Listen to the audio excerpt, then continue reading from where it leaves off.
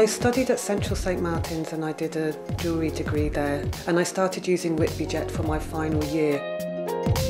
Whitby Jet fell out of fashion quite a few years ago now, but there's a very small handful of people using Whitby Jet in Yorkshire, but I'm the only person doing any real contemporary design work in the material, and my whole ethos is to take the material, remove it from its Victorian sentimentality and associations with death and grief,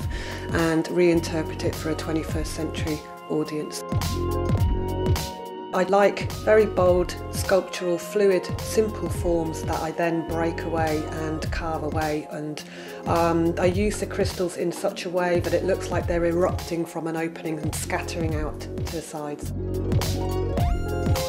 I found that being in Cockpit Arts has helped my work quite a lot, partly due to the exposure you get for the open studios, but also because there's a lot of business support and marketing support, and quite often you could have that one-to-one.